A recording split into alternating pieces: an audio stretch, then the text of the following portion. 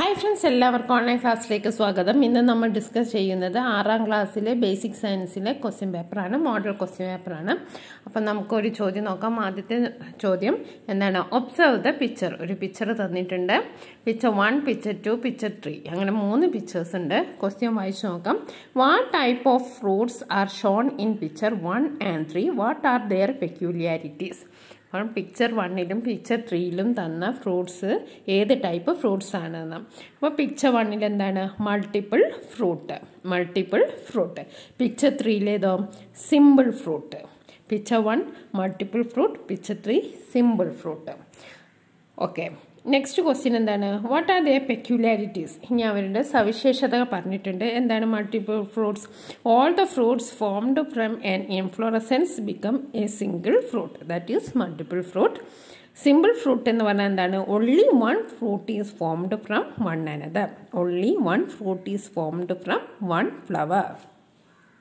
ഇനി നമുക്ക് B question നോക്കാം. Name another fruit similar to the picture 2. അപ്പോൾ പിക്ചർ 2ൽ എന്താണ്? കാഷ്യൂ ആപ്പിൾ ആണ്, കശുവണ്ടിയാണ്. അപ്പോൾ പിക്ചർ 2 ഏത് തരം ഫ്രൂട്ടിന് ഉദാഹരണമാണ്? ഫോൾസ് ഫ്രൂട്ടിന് ഉദാഹരണമാണ്. അപ്പോൾ പിക്ചർ 2 ഏതാണ്? ഫോൾസ് ഫ്രൂട്ടാണ്. അതേപോലെ വേറൊരു ഉദാഹരണം എഴുതാനാണ് പറഞ്ഞിരിക്കുന്നത്. ആപ്പിൾ ഫോൾസ് ഫ്രൂട്ടാണ്. ഇനി സി ക്വസ്റ്റ്യൻ എന്താണ്? Explain the above statement based on the picture 2.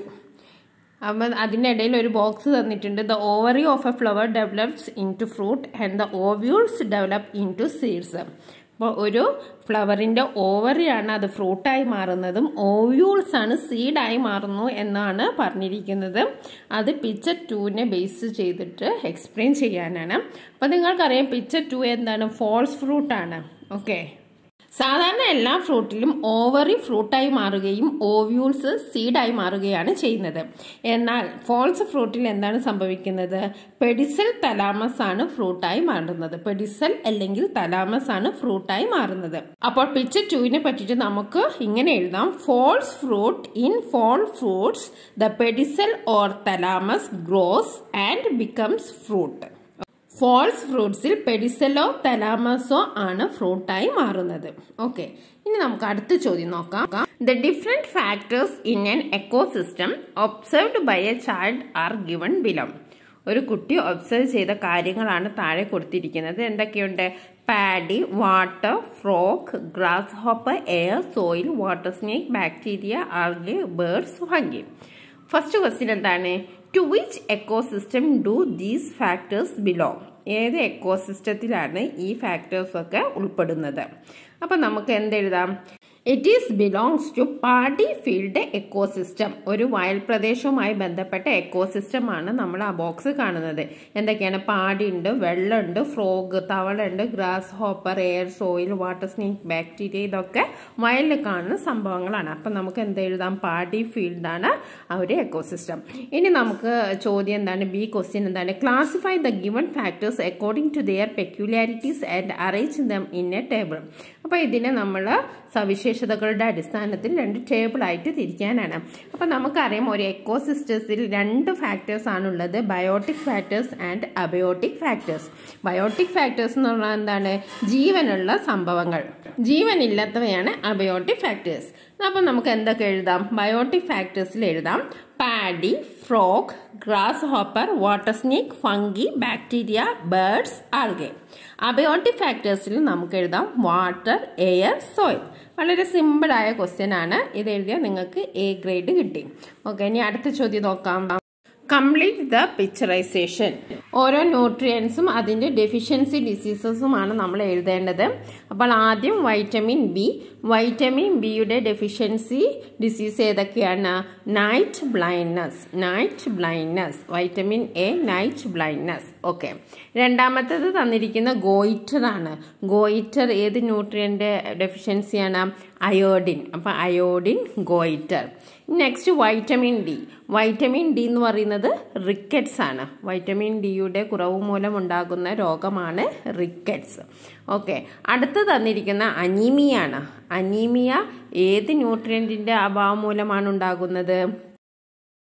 Okay, അപ്പോൾ നമ്മുടെ ടെക്സ്റ്റ് ബുക്കിൽ പേജ് നമ്പർ 67 ഒരു ടേബിൾ ഉണ്ട്. അത് നമ്മൾ നിർബന്ധമായും പഠിച്ചിരിക്കണം. ഇതിനു മുമ്പുള്ള വീഡിയോയിൽ ഞാനത് എക്സ്പ്ലെയിൻ ചെയ്തിട്ടുണ്ട്. അപ്പോൾ നിങ്ങൾ തീർച്ചയായും അത് കാണേണ്ടതാണ്. അടുത്ത ക്വസ്റ്റ്യൻ നോക്കാം. Complete the table with suitable food items selected from the given box. Carrots, moringa leaf, leafy vegetable, jaggery, bran of cereals, egg, seafood, fruits, gooseberry. കുറച്ച് ആഹാര പദാർത്ഥങ്ങളുടെ ലിസ്റ്റാണ് തന്നിരിക്കുന്നത്. ഇനി നമ്മുടെ ചോദ്യം എന്താണ്? Deficiency diseases, food items to be included to prevent deficiency diseases. ഇപ്പം diseases വരാതിരിക്കാൻ നമ്മൾ എന്തൊക്കെ ആഹാരങ്ങൾ നമ്മുടെ ഭക്ഷണത്തിൽ ഉൾപ്പെടുത്തണം എന്നാണ് നമ്മൾ എഴുതേണ്ടത്. അപ്പം ആദ്യം തന്നെ ഗോയിറ്റർ ആണ്. ഗോയിറ്റർ അയോഡിൻ്റെ കുറവ് മൂലം ഉണ്ടാകുന്ന രോഗമാണ്. അപ്പോൾ നമ്മൾ എന്തൊക്കെയാണ് ഉൾപ്പെടുത്തേണ്ടത്? അയോഡിൻ ലഭ്യമാവണമെങ്കിൽ നമ്മൾ ഉൾപ്പെടുത്തേണ്ടത് sea food, iodised salt, head of sea fish. അപ്പം നമുക്ക് ഇവിടെ എഴുതാം സീ ഫുഡ്.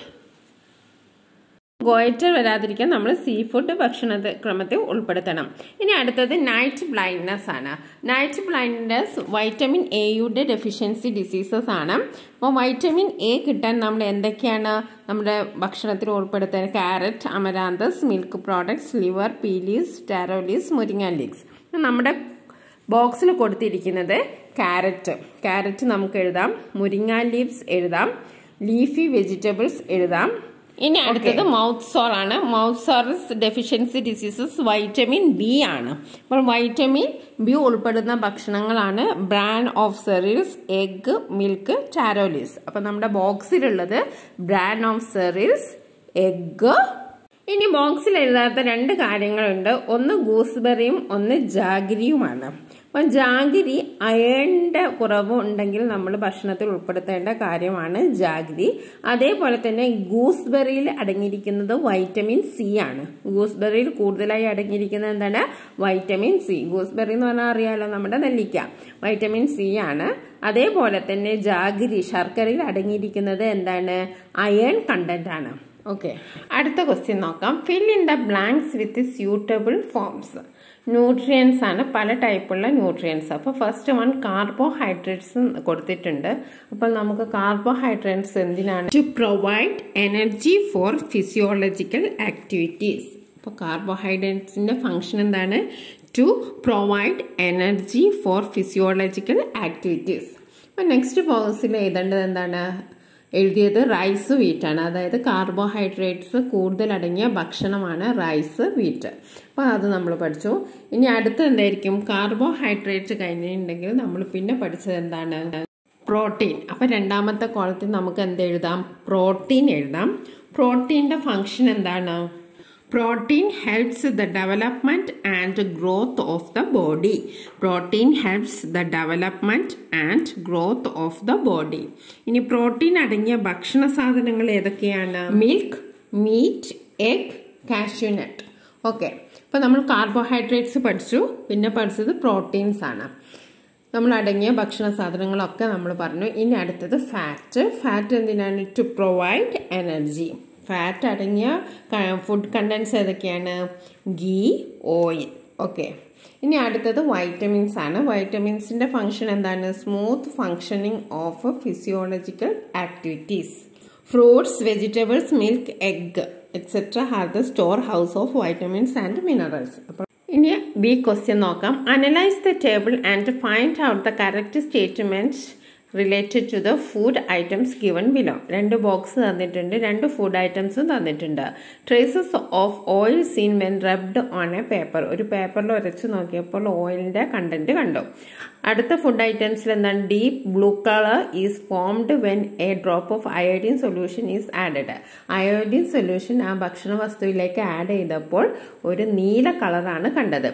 അപ്പം ഇനി ചോദ്യം നോക്കാം. Food item 1 contains protein. പേപ്പറിൽ ഉരച്ച് നോക്കിയാൽ ഓയിൽ കണ്ടന്റ് ഉണ്ടെങ്കിൽ അത് ഫാറ്റ് ആണെന്നാണ് നമ്മൾ പഠിച്ചത്. അപ്പോൾ ഫസ്റ്റ് 1 കറക്റ്റ് അല്ല, പ്രോട്ടീൻ അല്ല. ഇനി സെക്കൻഡ് നോക്കാം. Food items 2 contains fat. അതും ശരിയല്ല. ഫാറ്റ് കണ്ടന്റ് ഉള്ളത് നമുക്ക് എങ്ങനെ അറിയാം? ഓയിലാണ്. ഉരച്ച് നോക്കിയാൽ ഓയിൽ ഉണ്ടെങ്കിലാണ് അത് ഫാറ്റ് കണ്ടന്റ്. അപ്പോൾ അതും തെറ്റാണ്. ഇനി തേർഡ് വൺ നോക്കാം. Food items 1 contains fat. അതാണ് ശരിയായ ഓപ്ഷൻ. ഇനി നാലാമത്തെ നോക്കാം. Food items 2 contains starch. അതും ശരിയാണ്. നമ്മൾ കാർബോഹൈഡ്രേറ്റ്സ് ഉണ്ടോ നോക്കാനുള്ള ടെസ്റ്റാണ് അയോഡിൻ ടെസ്റ്റ്. അയോഡിൻ ലൈനിൽ ഡീപ്പ് കളർ ബ്ലൂ കളർ കാണിക്കുന്നുണ്ടെങ്കിൽ അതിൽ കാർബോഹൈഡ്രേറ്റ്സ് അടങ്ങിയിരിക്കുന്നു എന്നാണ് അർത്ഥം. ഓക്കെ, ഫാറ്റ് അടങ്ങിയിരിക്കുന്നു എന്നറിയാൻ വേണ്ടിയിട്ട് നമ്മൾ എന്താ ചെയ്യേണ്ടത്? ഒരു പേപ്പറിൽ ഒരു രസം നോക്കിയിട്ട് അതിൽ ഓയിലിൻ്റെ കണ്ടന്റ് ഉണ്ടെങ്കിൽ അത് ഫാറ്റാണ്. അപ്പോൾ ഇത് രണ്ടുമാണ് നമ്മൾ എഴുതേണ്ടത്. ഞാനൊരു 3 ക്വസ്റ്റ്യൻസ് നിങ്ങൾ തരാം. അതിൻ്റെ ശരിയായ ആൻസർ നിങ്ങൾ കമൻറ്റ് ബോക്സിൽ കമൻറ്റ് ചെയ്യുക. അതിൻ്റെ കറക്റ്റ് ഉത്തരം ഞാൻ കുറച്ച് കഴിഞ്ഞിട്ട് കമൻറ്റ് ബോക്സിൽ പിൻ ചെയ്യുന്നതാണ്. ഓക്കെ, ഫസ്റ്റ് ക്വസ്റ്റ്യൻ എന്താണെന്ന് വെച്ചിട്ടുണ്ടെങ്കിൽ which is the most essential vitamin for the health of ice?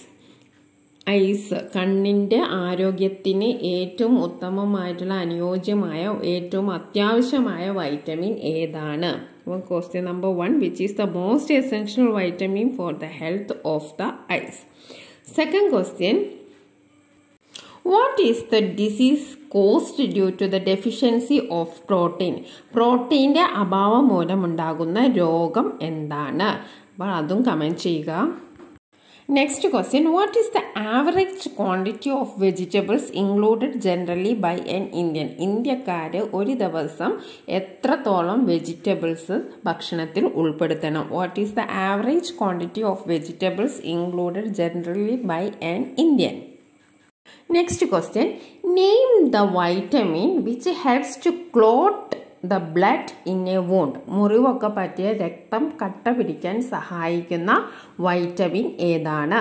ഈ 4 ചോദ്യത്തിൻ്റെ ഉത്തരങ്ങൾ നിങ്ങൾ കമൻറ്റ് ബോക്സിൽ കമൻറ്റ് ചെയ്യുക. Okay, thank you for watching this video.